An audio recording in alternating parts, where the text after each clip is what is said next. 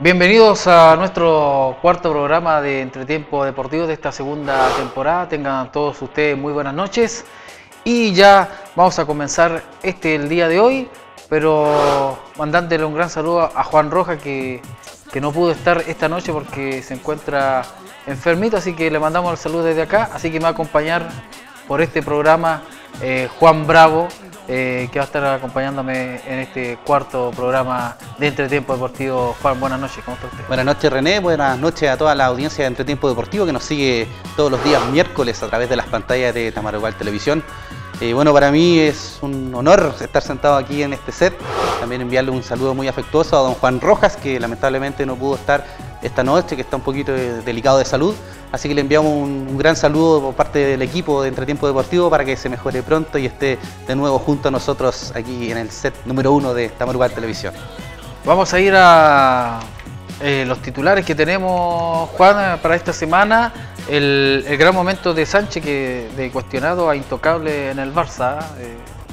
Ha tenido una gran mejora Alexis Sánchez en lo que es la temporada. ¿Te acuerdas tú cuando recién llegó? Estuvo un poquito, comenzó bastante bien, después sí. Tuvo un bajón bastante grande Alexis Sánchez, pero ahora junto a Tata Martino en la dirección del Barcelona ha tenido gran aceptación por parte del público también blaugrana, así que ahora es uno de los intocables del Tata Martino, ya que ha sido titular y en todos los partidos que ha tenido el Barcelona esta pretemporada y también los partidos de la Liga que comenzó hace poquito, digo bien. Sí, también Bielsa rechazó a Racing y ahora iría por Claudio Borghi, la gente de Racing de Avellaneda, como director técnico, ya que Bielsa no quiere saber nada con Racing, así que prefiere estar sin trabajo antes de estar dirigiendo Racing, dijo. Así que estaba muy molesto de que no quería, apagó el teléfono incluso. Sí, no quería saber nada con Racing de Avellaneda. Un poquito molesto don Marcelo Bielsa, pero antes de ir a lo que es esto, el resumen deportivo y nuestro programa en general,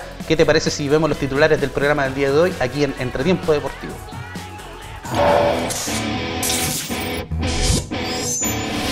Hoy, en nuestro cuarto programa, tendremos el resumen deportivo con lo acontecido el fin de semana y el compacto con los 33 goles de la quinta fecha del torneo de apertura 2013-2014. Además, repasaremos una nueva jornada del fútbol senior de la comuna de Pozo, Almonte. En nuestras secciones Baúl Histórico y la entrevista deportiva, conoceremos acerca del Club Deportivo América, fundado el 3 de abril de 1943. También conoceremos cómo trabaja el taller de judo municipal a cargo del sensei Cristian Marabolí. Como invitado especial, conversaremos con Karen Bello, secretaria del Club Social y Deportivo Salitre Cicloturismo, quien nos comentará de las próximas actividades a realizar. Bienvenidos a Entretiempo Deportivo. Ya estamos en nuestra primera sección del resumen deportivo nacional e internacional. Para destacar algunos del resumen, el gran momento de Alexis Sánchez en el Barcelona, que ha pasado de cuestionado a intocable, el regalón de su técnico. También el retiro de Nicolás Massú, lamentable retiro de Nicolás Massú del tenis, con lágrimas se retira Nicolás Massú. Y también el tema del equipo de Medel, que le gana al Manchester City de Manuel Pellegrini. Y todo eso y mucho más acá en Entretiempo Deportivo. Ahora vamos al resumen.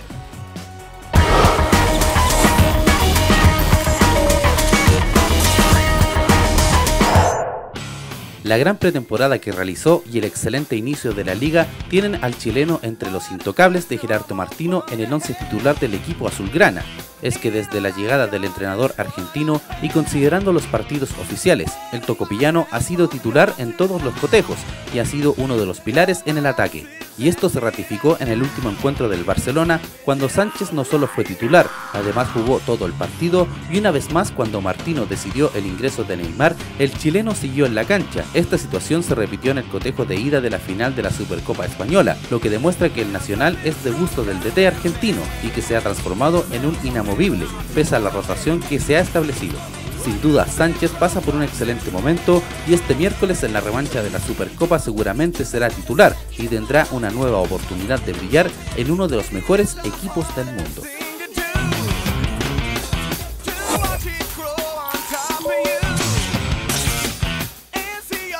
El francés Franck Ribéry cree que hizo los méritos suficientes para coronarse este jueves como mejor jugador de Europa y ganar a los dos candidatos rivales, el argentino Lionel Messi y el portugués Cristiano Ronaldo. El título sería muy importante para mí, porque hice todo lo necesario para ganarlo, jugué bien, gané títulos, generé y marqué goles, dijo el delantero del Bayern Múnich en una entrevista publicada por el deportivo alemán Kicker. El internacional de 30 años tendrá dos rivales de peso en la elección del mejor futbolista del año en Europa, Cristiano Ronaldo y Lionel Messi, en el premio que entrega la UEFA junto a periodistas europeos, y que se decidirá el jueves durante el sorteo de la fase de grupos de la Liga de Campeones en Monte Carlo.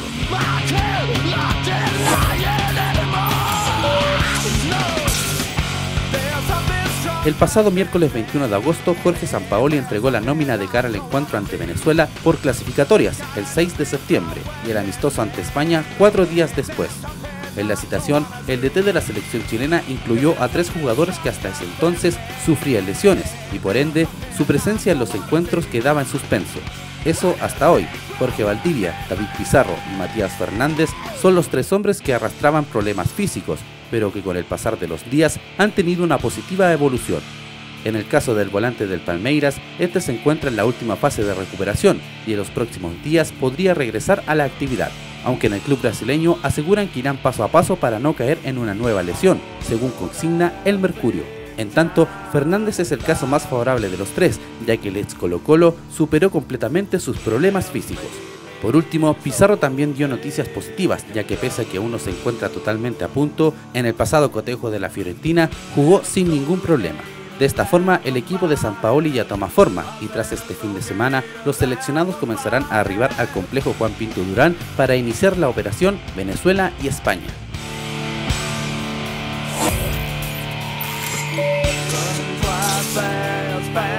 Benjamín Alvarado consiguió la clasificación al PGA Tour 2014, luego de finalizar la temporada del Web.com Tour dentro de los 25 mejores de la lista de ganancias. De esta manera se convierte en el primer deportista chileno en lograr tarjeta en el círculo más importante y prestigioso del golf mundial. Alvarado sumó más de $157.000 en premios, que lo situó en el top 20 del Web.com Tour, que finalizó este domingo con el Cox Classic disputado en Omaha, Nebraska. Los 25 primeros consiguen cupo en el PGA Tour 2014.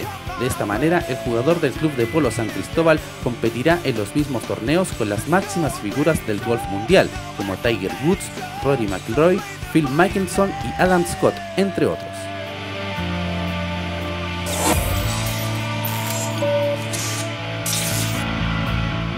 La primera opción que tenía Racing de Argentina para reemplazar al cesado Luis Subeldía era el ex técnico de la selección chilena, Marcelo Bielsa, pero bastó que se comunicaran con él para tener un no rotundo ante la opción de que el rosarino llegara al cuadro de Avellaneda. Según publica la prensa trasandina, un dirigente de la academia se contactó con Marcelo Bielsa por medio de Claudio Vivas. El entrenador, sin trabajo tras su salida del Athletic de Bilbao, descartó la propuesta. Discúlpeme, ¿de qué proyecto me habla si hoy echó al técnico en la 4ª fecha? Buenas tardes, habría dicho el adiestrador.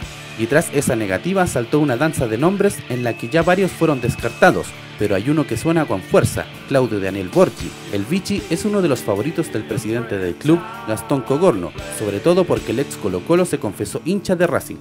Otro nombre que da vueltas es el de Gustavo Costas.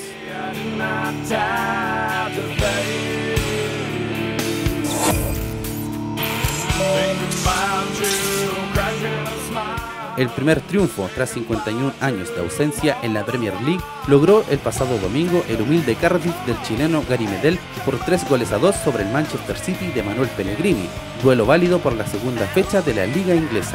Las anotaciones del triunfo fueron obra de Aaron Gunnarsson a los 59 y Frazier Campbell a los 78 y a los 86, quienes con sus tantos le otorgaron además la primera victoria al equipo de Gales en la presente temporada. En los locales destacó la participación de Gary Medel en el mediocampo. El ex Universidad Católica fue prenda de garantía a la hora de robar balones, trabajo que lo dejó como uno de los mejores de la cancha en los ganadores.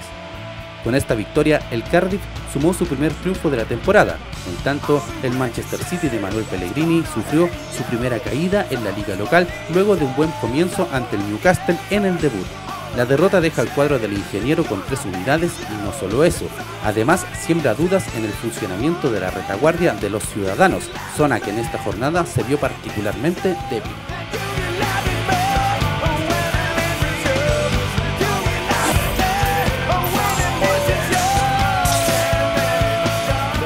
Ya era un hecho, este martes el chileno Nicolás Massú, de 33 años, confirmó su retiro del tenis profesional tras 17 años de carrera.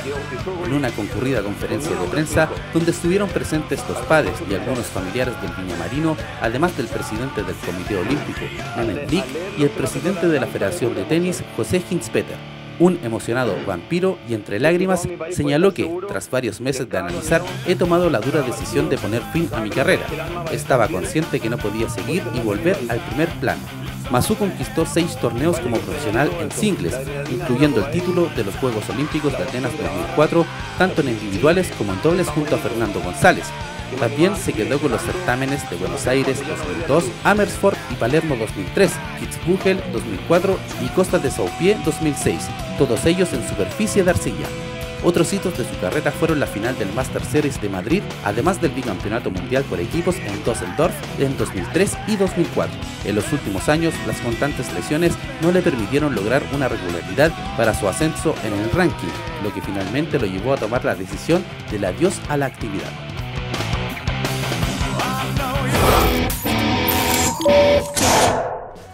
Ahí podíamos ver en el resumen deportivo alguna anécdota, como el caso de Medel, que este club que está debutando en la Liga de Inglaterra, el Cardiff, donde empezó ganando el Manchester City de Manuel Pellegrini, pero posteriormente fue remontando el cuadro local que ascendió a la primera división, donde está Gary Medel, así que en duelo de chilenos, por esta vez ganó el cuadro de Gary Medel y el primer tropezo de Manuel Pellegrini. También destacar es el partido de Manchester City con el Cardiff City.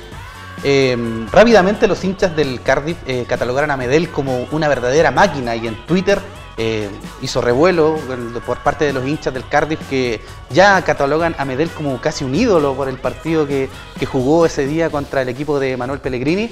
Y bueno, todos sabemos las condiciones de Gary Medel, que es un gran jugador y puede adaptarse a cualquier fútbol. Ya jugó en el fútbol español, tuvo una buena pasada en el Sevilla, también en Argentina, en Boca Juniors también disputó grandes partidos. También ese recordado momento cuando se enfrentó al muñeco Gallardo ahí en un clásico contra River Plate, ahí en la Bombonera, cuando salió expulsado Alexis Gary Medel. Acuérdese cuando jugó el Sevilla con el Barcelona, también hubo un altercado por ahí, con Xavi. Mostró su guapesa, sí. Gary Medel. Ahí intocable Gary Medel rápidamente. También eso llamó la atención de la prensa española cuando encaró a Xavi Hernández también y a Andrés Iniesta, sí, en ese momento en el Sevilla. Oiga, lo otro, el retiro de Nicolás Massú, entre lágrimas se retira Nicolás Massú. Uno de sus logros mayores fue ser campeón en doble medalla olímpica en Atenas, tanto individual como en dobles, junto a Fernando González. Una lástima.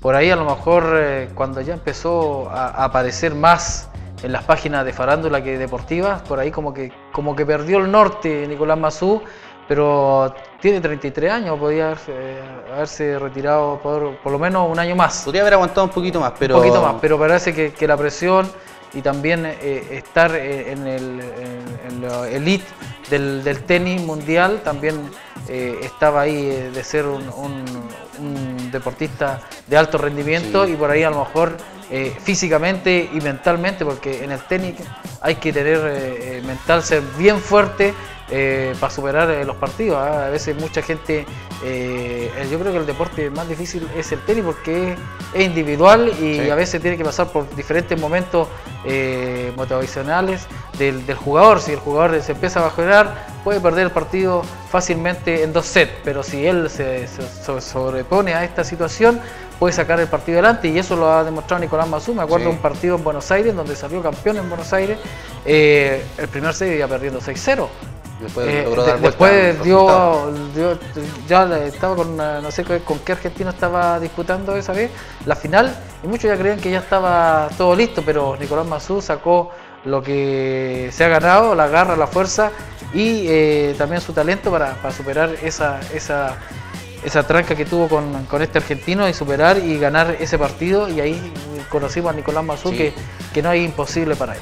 Sin duda Nicolás Mazú se inscribe en lo que es el libro dorado del deporte nacional, al lograr esas 2 medallas olímpicas junto a Fernando González en doble y él individualmente ganando el oro también.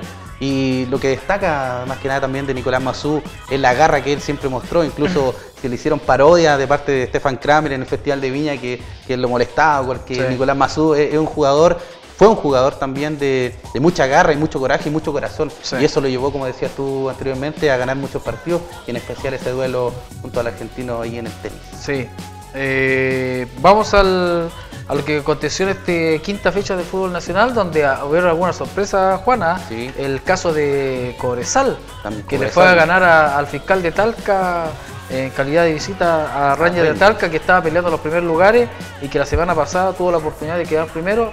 Empató con Calera y ahora cae frente a este cuadro de Cobresal, que hay que decirlo, que la planilla de Cobresal no es muy alta en lo que es el plantel, así que por ahí este cuadro de Cobresal está sorprendiendo. Sí, como son las cosas del fútbol. En la temporada pasada Cobresal estaba peleando ahí para poder estuvo la liguilla de promoción, y mira ahora Cobresal cómo está, cómo ha rendido, y como dices tú, con el plantel que tiene ha sacado un buen rendimiento a los jugadores, y puede está ahora, mira, en el 5º lugar de la tabla de posiciones, que lo iba a esperar de Cobresal, un equipo humilde pero de gran corazón también y de gran fuerza, que lo tiene ubicado ahí en la parte alta de la tabla de posición. Sí, también destacar que se marcaron muchos goles. Muchos goles cada fecha, vamos aumentando los goles. Sí.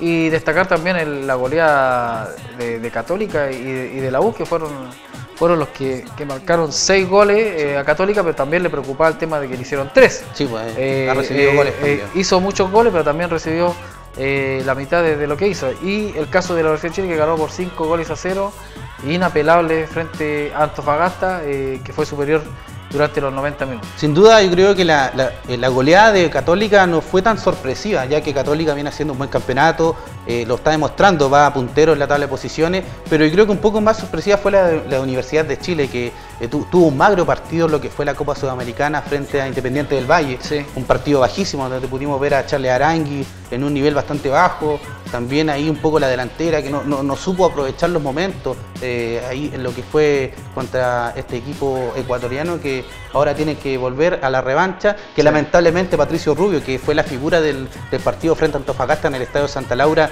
no puede disputar este duelo, ya que no fue inscrito en esta fase de la Copa Sudamericana. Pero ahora depende de Universidad de Chile, si pasa esta llave frente a Independiente del Valle, puede ingresar el Patricio Rubio a disputar la Copa Sudamericana. Y el archirrival de la Universidad de Chile, Católica y la Chile hicieron bastantes goles, pero Colo-Colo no pudo frente a Huachipato, y también pasa con Nicolás Canales, que tampoco puede jugar esta fase por el cuadro de Colo-Colo. Por el mismo problema que Patricio Rubio. Con el equipo de Pasto que va a venir a Santiago al partido de revancha, así que... Dura misión de Colo-Colo, que como dices tú muy bien, no tuvo un buen rendimiento frente a Huachipato, y que ha cuestionado mucho el trabajo de Benítez en la banca de Colo-Colo, y los hinchas ya están perdiendo un poco la paciencia. y que ya ven muy seguido que Colo Colo no levanta cabeza, entonces eso complica mucho a los hinchas, que son ellos principalmente los que van a la cancha y siempre van a estar apoyando al equipo, entonces el hincha quiere ver al Colo Colo que ha sido protagonista en todos los campeonatos. ¿Cómo cambia el discurso de los técnicos? ¿Cómo cambia el discurso de Gustavo Benítez la semana pasada a la de ahora? La semana pasada no, encontramos el mejor juego, este es el juego que nosotros vamos a hacer frente a Iquique, claro, porque no tuvo la contraparte, no lo restó, le entregó el terreno a Iquique y no lo atacó, y lo dejó venirse a Colo Colo, pero en el caso de Huachipato da otra versión, dice no, es que los viajes, entonces la excusa, hay que decir no, el equipo no anduvo, todavía no encontramos el equipo ideal y no han dado, pero no dar excusa del viaje, que estamos cansados, porque son jugadores profesionales, en Europa juegan 3 veces a la semana y nadie se queja de que estamos jugando acá, que estamos jugando allá, entonces esas son excusas baratas de parte del técnico Gustavo Benítez y no hay una autocrítica de parte de él como técnico y responsable de sus jugadores. Yo creo que, como dices tú, eso de la excusa, yo creo que es un tema aparte, porque como dices tú, son jugadores profesionales que ni siquiera deben apelar a ese tipo de comentarios, ya que ellos se dedican 100% a lo que es el fútbol y no deben decir, no, es que el viaje y todo esto no influyó, no, pues ellos son jugadores profesionales y como dices tú, en Europa se juegan 3 partidos en la semana y tú ves la clase de partido y el nivel que se juega allá en Europa. Muchos podrán decir, no, es que la planilla de jugadores es otra cosa.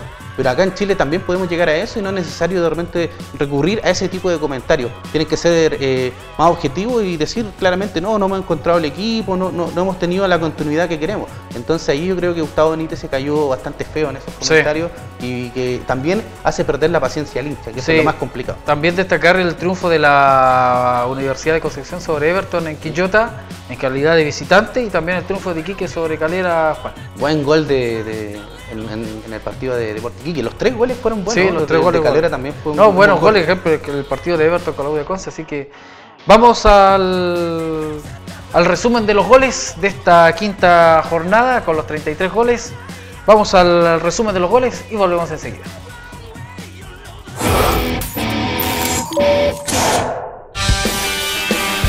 Comenzamos la quinta fecha del fútbol chileno con los 33 goles de esta semana. Abriendo el día viernes 23 de agosto, Ñublense cae en calidad de local por 2-0. Abre el marcador a los 47 minutos. Gonzalo Villagra, un tiro de media distancia. Y el 2-0, minuto 90, lanzamiento penal. Gustavo Canales para Unión Española 2, Ñublense 0. Nos vamos a Nicolás Chaguán. Abre O'Higgins de los 12 pasos. Pablo Carande, minuto 56. Marcos Paul va a marcar el 1-1 para Santiago Wander, minuto 71. Se va a poner en ventaja al cuadro de Wander al 82. Jefferson Castillo, el tiro a media distancia. Y nuevamente Calandria, lanzamiento penal. Marca en definitiva el 2-2 de Santiago Wander con el cuadro de Higgins. Nos vamos al Estadio Nacional, donde Católica golea al primer minuto Ismael Sosa. A los 9 minutos Michael Ríos. El descuento para Palestino, Roberto Gutiérrez. Ahora va a venir el gol de Milovan Mirosevic. Va corriendo, tiro media distancia. Golazo para Católica. Milovan Mirosevic, minuto 30. El descuento Javier Capelli para Palestino. Ahora nuevamente Católica. Marca Nicolás Castillo. Ahí el portero Núñez a media. Y aparece nuevamente Fernando Menezes para colocar el 5-2. Ahora una falla increíble garrafal. Lo va a aprovechar Ismael Sosa, minuto 81, para colocar el 6-2. Ahí viene el descuento de Diego Chávez para el cuadro de Palestino. En definitiva 6-3 gana el cuadro de Católica. Lo vamos al estadio de la Florida, donde ahí hay un reclamo de la gente de Auda y marca Brian Carrasco, minuto 35. Después viene el empate para la gente de Calama, uno que está haciendo buen rendimiento, Hugo Drogué, minuto 48. Bate al portero de Oda, italiano. Lo vamos a Quillota. Abre el marcador la gente de Everton, Emiliano Romero para el 1-0. Va a empatar Fernando Manrique, minuto 42, tras una falla del portero de Alzazo. Ahí se apura de Alzazo. La va a aprovechar Manríquez. Tiro media distancia, había adelantado al portero. Y marca el 1-1 para la gente de la Universidad de Concepción. Se va a poner en ventaja el cuadro de la octava región. Sisto Peralta. Minuto 46 marca el 2-1. Va a venir el empate para la gente de Everton a través de los pies de Luis Vila. Viene el tiro, derrota al portero Muñoz del cuadro de nuestra Concepción. Pero viene el triunfo para la gente de la octava región en los pies del goleador. Minuto 54, Gabriel Vargas. Tras una jugada de Manrique, la vamos al estadio Santa Laura. Viene el centro de Aranguis y el gol, el cabezazo de Patricio Rubio para 1-0. Nuevamente va a repetir Rubio. Viene el centro, el pivoteo, pierna zurda, abajo, el 2-0 por Universidad de Chile. Nuevamente ahora se viene el cuadro de la U, cabezazo ahí de Uvilla para el 3-0. Hay una buena jugada, se junta Lorenzetti, aparece el portero Hurtado y aparece el goleador con golpe de cabeza. Nuevamente Patricio Rubio para marcar el 4-0 y el 5-0. Va a aparecer, se saca el portero Hurtado y aparece Pato Rubio. Minuto 56 para el 5-0. Lo vamos a estar de tierra campeones de Iquique. Ahí está el Rengo Díaz. Ante 3.000 espectadores. Le va a pegar Sebastián Romero de media distancia. Y la pelota se incrusta ahí en el ángulo. Batiendo al portero Becerra de Calera. Un contragolpe Villalobos. Buscando ahí a Bocado, pero la intercepta el jugador Rengo Díaz. Va a salir el portero Becerra. Y el globito perfecto de Cristian Bocado para el 2-0. Ahí la pierde la gente, la salida del cuadro Iquique. Una jugada del cuadro calerano. Se mete al área y va a aparecer el jugador Rodrigo Gatas para el cuadro Calera. En definitiva, Iquique 2, Calera 1. La vamos al fiscal de Talca. Va a abrir el marcador. La visita Álvaro Navarro para Cobresal, minuto 16. Va a venir el empate en la segunda etapa. Minuto 46, Fabián Borgagaray va a empatar por el cuadro de Ranger de Talca. Un cabezazo, un pivoteo. Ahí solitario abajo. A 3 dedos. Batiendo al portero de Cobresal. Va a venir el gol del triunfo a través de los pies nuevamente de Álvaro Navarro. Y ahí termina la quinta fecha del fútbol chileno.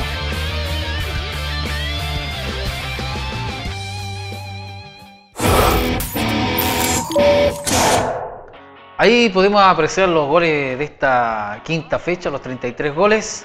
Destacar algunos goles, el gol de Manríquez de la Mona de Conce, Sí, el de Iquique, el de Santiago Romero de media distancia. Y el otro de Villagra, de Unión Española. El de Villagra de Unión Española, que también es uno de los buenos goles de esta jornada. Hay que destacar el partido entre O'Higgins y Wander, que empataron 2-2. Que eso queda para la estadística, porque nuevamente un técnico chileno se cae, el quinto que se cae de jugar con 6 extranjeros en cancha, que no se puede. Pueden jugar 5 solamente en cancha. Puede tener hasta 7, pero 5 en cancha y nuevamente se cae. Este es el quinto técnico que se cae. Ya estaba el del Solar, Arturo Salá, Marcoleta, sí. El caso de también el Coto Sierra también. Y Arturo Salá, de lo nombré, sí, y ahora Ivo Basay. Entonces, dentro de todo esto, el que fue el primero fue Oscar Solar, y todos se preguntan, está el técnico, pero también tiene un equipo asesor también, está el ayudante, sí. Está el preparador físico, y nadie se da cuenta. Y nuevamente pasa en el fútbol chileno, la quinta vez que pasa, y lamentablemente por secretaría, por secretaría le van a quitar, o sea, ya le quitaron los puntos, y se le ceden a y el partido se gana 3-0 el cuadro de O'Higgins a Wander. Así que después vamos a revisar la tabla de posiciones. Vamos a darla cómo está actual, porque después va a ser modificada por este tema, Juan. La próxima semana nosotros le vamos a dar la tabla como está, sí, ya actualizada. Sí, va a estar actualizada. Pero ya. Antes de eso, quería comentarte algo que pasó dentro de ese partido de Wanderers con O'Higgins. Jorge Ormeño están en la cancha y hace el gol Santiago Wanderers, el gol del empate, y le dice un compañero... ¿El 2-2 o el 1? El 2-2. Sí, el 2-2. Y el compañero le dice, hicimos el gol todo, y el Ormeño le dice, celebran todo, y eso, pero ¿de qué celebráis tanto si al final tenemos 6 jugadores extranjeros en cancha? Y ahí se percató recién Jorge Ormeño del error de Ivo Basay en el terreno del juego, sí, bastante complicado, sí. Y que también molestó mucho a los hinchas que querían la renuncia inmediata del técnico. Sí, es un tema porque aparte de estar Ivo Basay, está el ayudante técnico, está el preparador físico, está el de arquero, ¿cómo se llama? Preparador de arquero. El preparador de arquero, que Fournier, que en el caso de Santiago Wander, nadie se da cuenta, los propios jugadores que están en la banca, o sea, el jugador de Wander que ingresó, que no se me viene a la memoria, que estuvo jugando en Ranger también, en Calera el año pasado. ¿Calandria? No, no me acuerdo. Severino. Severino. Que ingresó en la segunda etapa, él tampoco se... Nadie se percató. Tenemos 5, no puedo ingresar.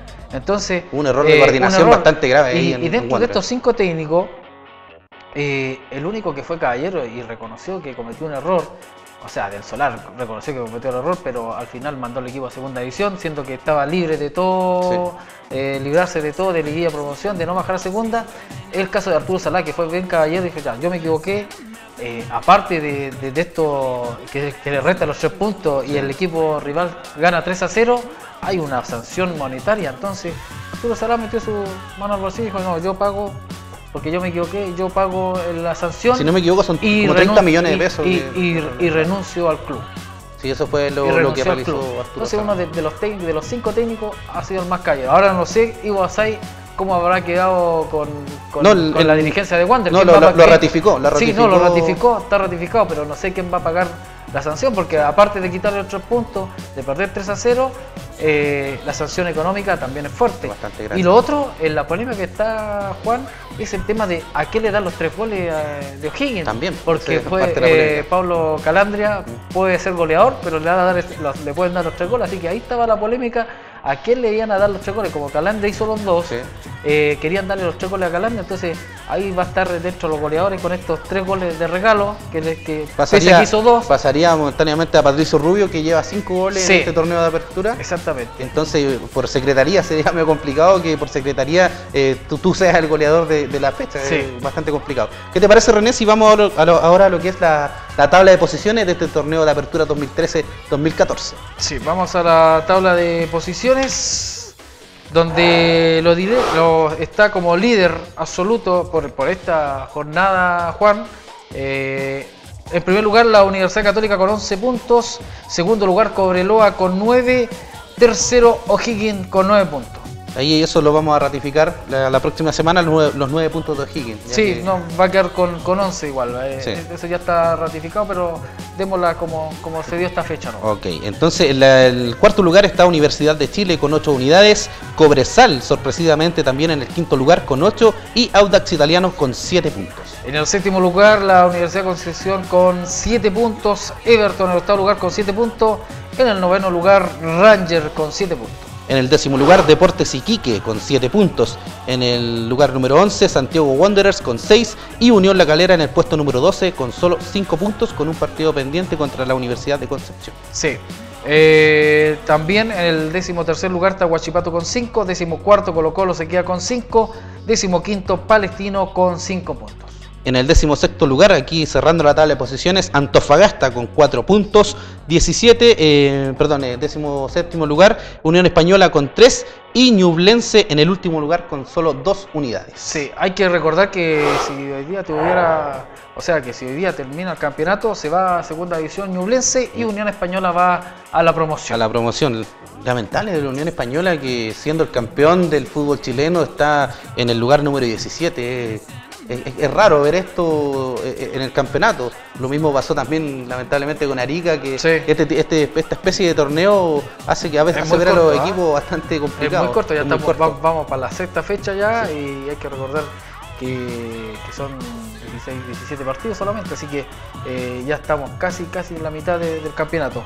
Vamos a la programación de esta sexta fecha de fútbol nacional que parte el día viernes 30 de agosto. Antofagasta con Everton en el estadio Calvo Bascuñán a partir de las 20 horas. El sábado 31 de agosto abre la jornada Universidad de Concepción versus Ñublense en el estadio Cap de Talcahuano a las 12:30 horas. Unión Calera en el Nicolás Chacuán recibe a Audax Italiano a partir de las 15:30 horas. Universidad Católica recibe a Cobresal en el estadio San Carlos de Apoquindo desde las 18 horas. Cierra el día sábado, O'Higgins en el estadio Monumental recibe a Palestino a partir de las 20:30 horas. El domingo 1 de septiembre, Deportes Iquique recibe a Huachipato en el estadio Tierra de Campeones a partir de las 4 de la tarde. Cobreloa recibe a Ranger de Talca en el estadio Calvo Bascuñán a partir de las 4 de la tarde. Este partido bastante interesante, uno de los destacados de la fecha, Colo Colo versus Unión Española en el estadio Monumental desde las 4 de la tarde. Y cierra la jornada de esta sexta fecha de fútbol nacional. La Universidad de Chile recibe a Santiago Wander a partir de las 18:30 horas. Vamos a nuestro primer corte y volvemos enseguida ya con el fútbol local, con el fútbol senior.